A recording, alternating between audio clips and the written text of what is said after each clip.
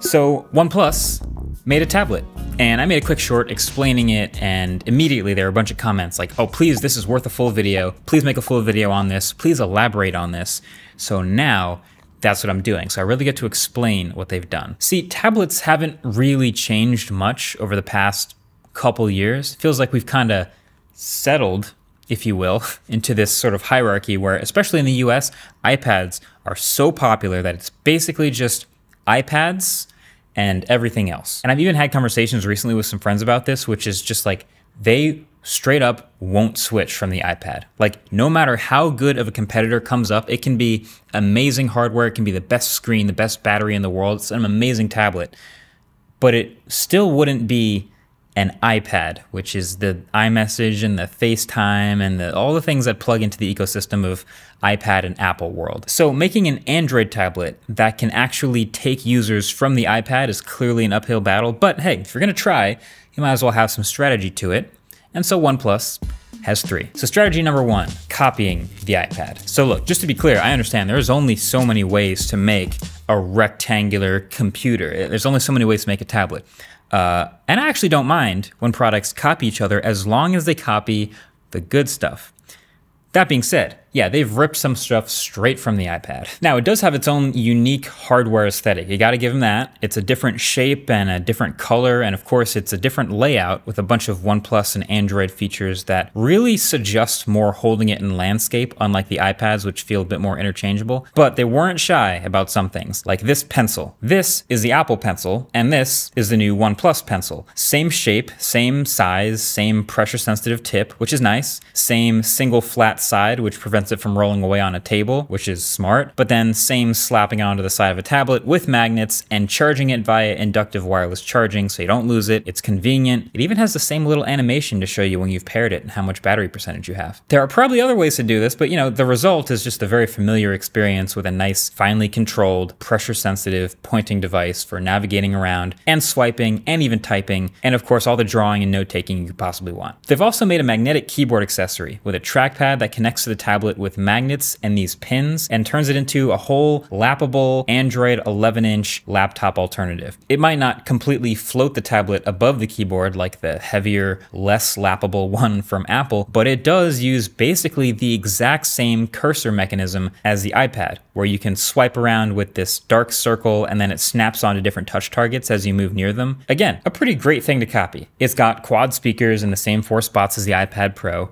It's even got this ultra-wide camera at the front that has a software feature that can move around as you walk around and keep you in the center of the frame. It's not called center stage though, it's called limelight. The point is, there's a ton of stuff here where if you're gonna take people away from the iPad, you gotta at least make them feel at home. So then strategy number 2, undercutting the iPad. This one's pretty simple. The iPad line is already pretty expensive, so probably the most compelling thing you can do to get someone to consider an alternative is to be cheaper than the iPad. So iPad Air, I think that's a pretty good comp.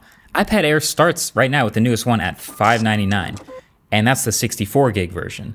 This tablet, as we mentioned, pretty fairly priced, $479, and that's the 128 gig. So you can see it's a pretty good start, but you have to be careful because in order to get to that price, you have to trim just the right set of things that people hopefully don't notice too much. So this tablet is running a MediaTek Dimensity 9000 chip, which benchmarks similar to the Snapdragon 8 Plus Gen 1, which is about 50% beneath the more expensive flagship Snapdragon 8 Gen 2. Honestly, most of the time, not noticeable, but if you are going to ask it some more demanding things, especially like gaming, then you will feel that this is not the highest end chip. There is also no fingerprint reader, which is fine, but there's also no extra infrared or depth sensors. It's just straight up facial recognition with the standard RGB selfie camera. And for some reason, my face has to be really close to it to unlock. It's just picky enough to get slightly annoying sometimes. And then this display doesn't quite get as bright. It maxes out at 500 nits, so it limits your outdoor usability for sure. And then this keyboard case, which is optional, it's actually noticeably cheaper than Apple's too. It's actually $149, so it's literally half the price of the Magic Keyboard. But also, it's not backlit, it doesn't float the tablet or anything. It's also less premium feeling material, so it's more in line with the Smart Folio case, which is still $179. But really the most interesting strategy number 3, is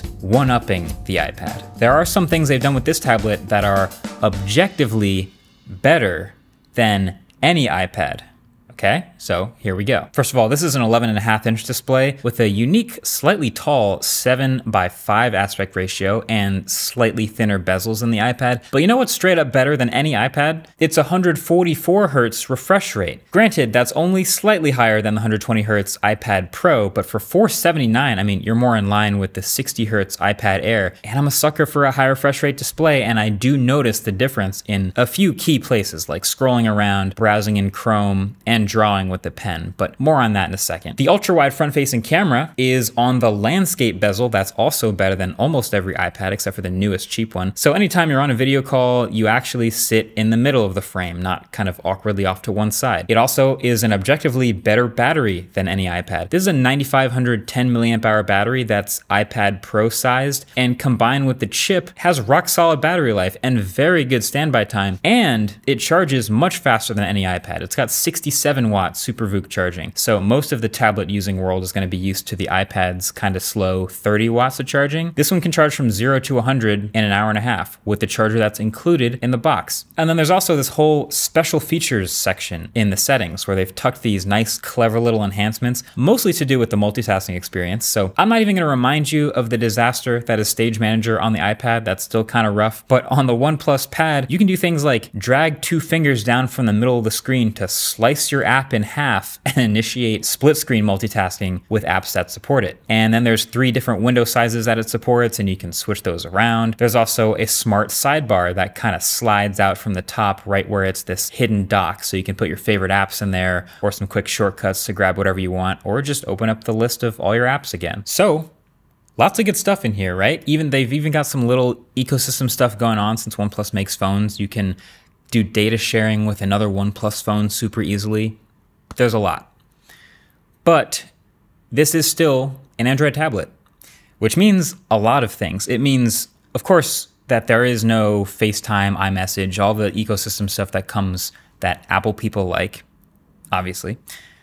But that also means the app situation is still not what you want it to be. Like when I say apps that support it with multitasking, that's a pretty small list. Like there's just very few good, well-optimized Android tablet apps even today in 2023. It also means that the 144 Hz capable display is rarely actually refreshing at 144 Hz. It's often at 120 Hz or even 60 Hz, depending on the app support again. And that sort of means you only really get the extra stuff when you're scrolling around the UI or web browsing or in the settings app, basically, and not while gaming. It also means the cameras are meh. So you see the camera is sort of in this unique layout in the middle. It's a 13 megapixel camera on the back, but the photos it takes are pretty mid. Not that a tablet is like some photography machine, it's mostly for video calls, but even this is pretty grainy. It has this like splotching even in a well-lit environment. Not great. And then for the arguably even more important selfie camera, it's mostly for video calls, and so it should look pretty decent. This is perfect lighting. And even in these dark shadows, you can see some weird noise artifacts and splotching, and this over here, it's 1080p and it's fine. It's probably fine, but in limelight mode, when it's doing the ultra wide and hunting around, it looks worse than this too. And it also means that Android 14 is on the horizon. So that will probably improve a lot of the multitasking stuff we just saw. But this one's gonna launch with Android 13. So if you get one, it'll have Android 13, and never buy a product based on potential future software updates. So as of right now, it's an Android 13 tablet. So OnePlus has made a good tablet for a good price. I think a lot of people would consider this a bargain at $479 for the 128 gigs, but because of the state of tablets, it feels like they're up against some impossible task. Like this is the same thing that happened to Samsung's Ultra tablet. Remember the video I made on the Ultra? The Galaxy Tab S8 Ultra tried something super, super high end. And honestly, in the hardware and design department, they really beat the iPad in a lot of ways. They made an incredible piece, but same question, where is it now? I think the same place as this. Some people are gonna buy it and they're gonna be pretty happy with it. And those people knew exactly what they were getting into. Man, it's a tough task taking tablet buyers from the iPad. Thanks for watching. Catch you guys in the next one. Peace.